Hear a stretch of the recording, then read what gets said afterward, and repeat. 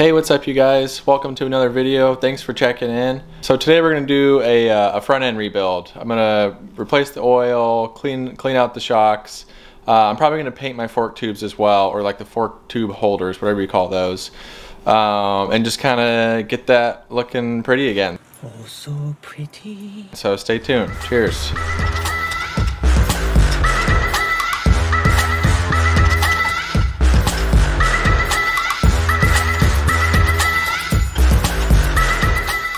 Oh my god.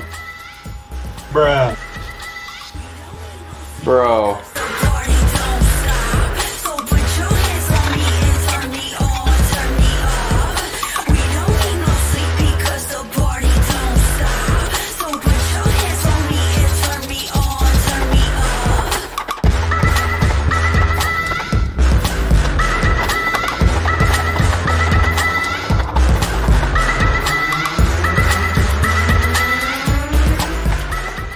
Oh my god.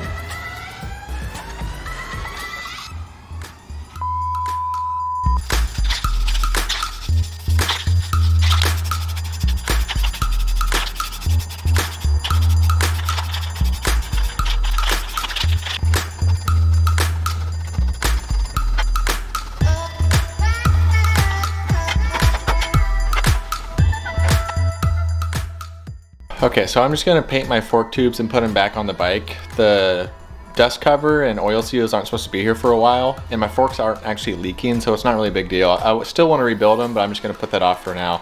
So that will be another video of like maybe a how to build your forks on these old, dual twin Hondas. But yeah, there's an update for that if you're wondering why that wasn't in this video. All right.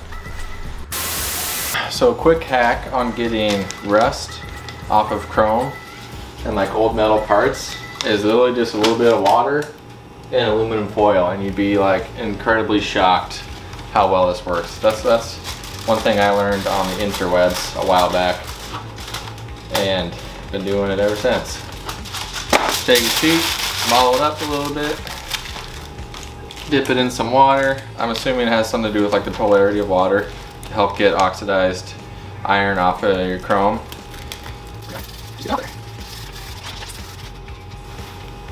And so you can already see that line right there that I took off. It's like insane how fast it works. That's what she said.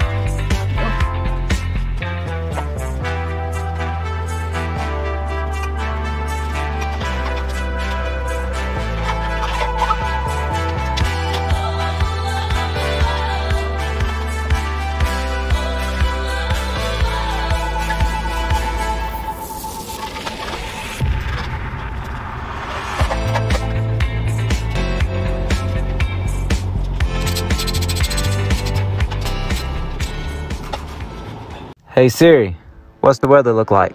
It looks like you're gonna need an umbrella. It's a little bit drippy.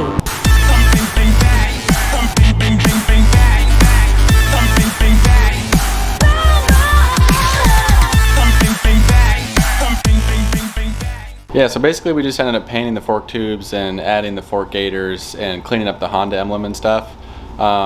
Not as much as I would have wanted to get done, but I'm still waiting on the oil seal, so that's just going to be another video. But thank you so much for watching, you guys. Stay tuned for the next video. And if I can build a bike, you can build a bike. Cheers.